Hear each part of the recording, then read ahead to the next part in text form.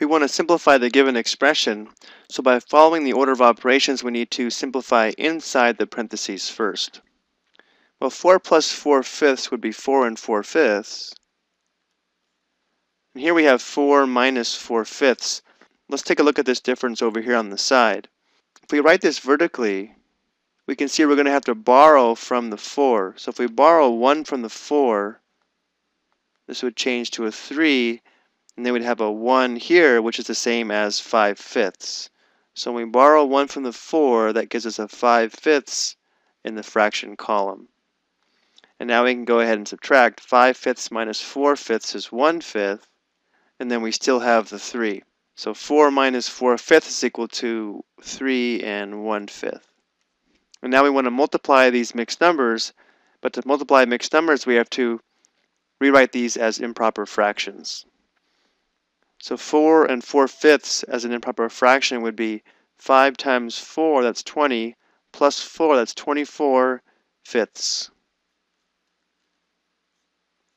For 3 and 1/5, we'll have 5 times 3, that's 15, plus 1, that'll be 16/5. And now we want to simplify before we multiply, but unfortunately, neither numerator contains a factor of 5, so this does not simplify. So our denominator is going to be 5 times 5, which is 25, and the numerator is going to be 24 times 16, which is 384. And since we know that there were no common factors that simplified here, we know this fraction will not simplify. So this fraction is in simplest form, so if we're allowed to express our answer as an improper fraction, we would be done. But let's go ahead and convert this to a mixed number just in case.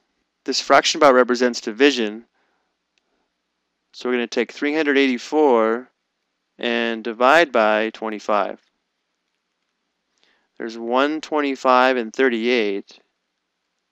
We subtract, this is going to give us 13. Bring down the 4. There's 5 25s in 134. 5 times 25 is 125. And now when we subtract, we have a remainder of 9. So 384/25 is equal to 15 and 9/25. The fraction is formed by the remainder over the divisor. So depending on how you're asked to express your answer, either of these would be correct.